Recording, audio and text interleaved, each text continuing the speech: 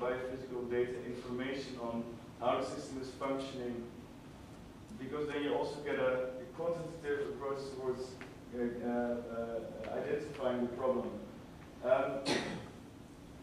And I think it helps if you use this a stepwise assessment. First look at the biophysical aspects, what characteristics do you actually matter for the provision of ecosystem services, and how do functioning ecosystem services actually contribute to human well-being.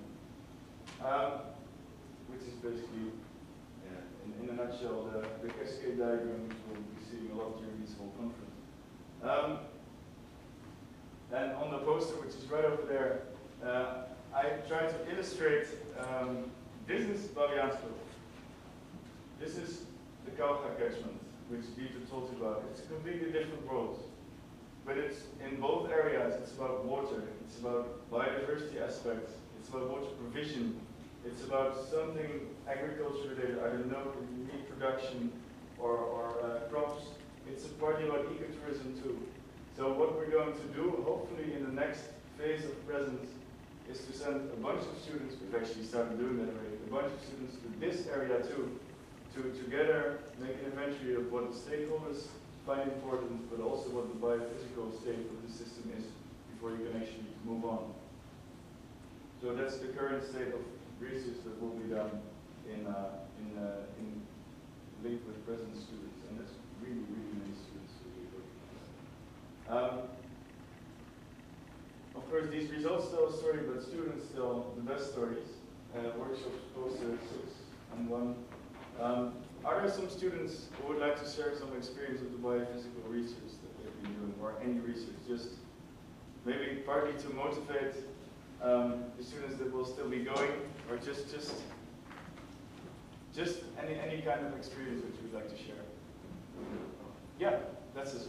Yes. Do I have to go up there, or? No, well, it's up to you. I just did that. Yeah, so we picked the biggest room for this. Yeah, exactly. That's good. Well, my name is Oudenhoven.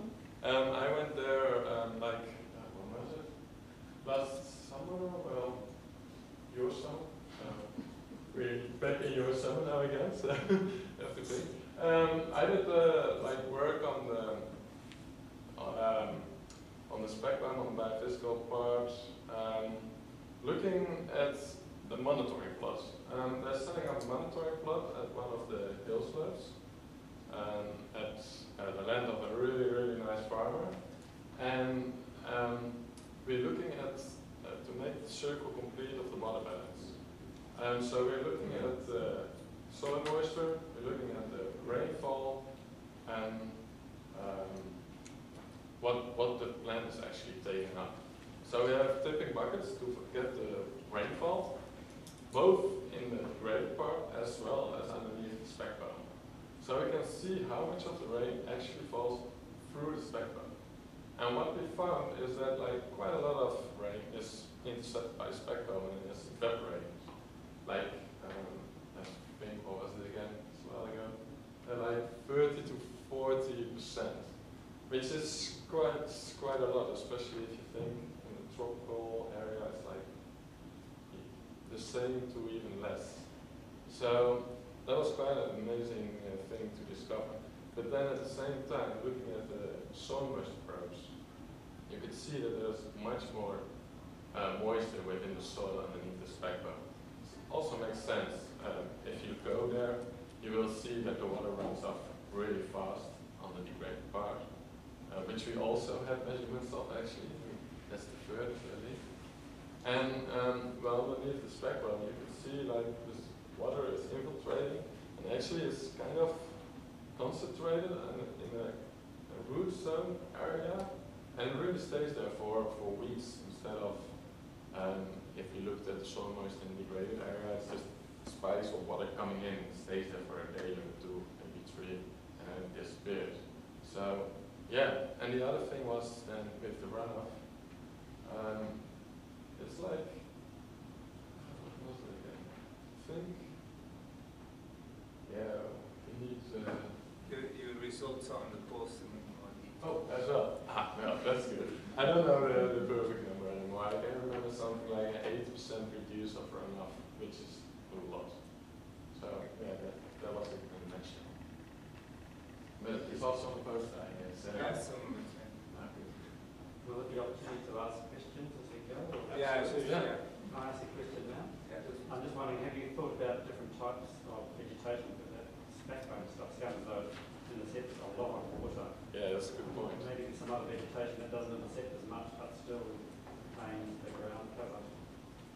Yeah, no, definitely.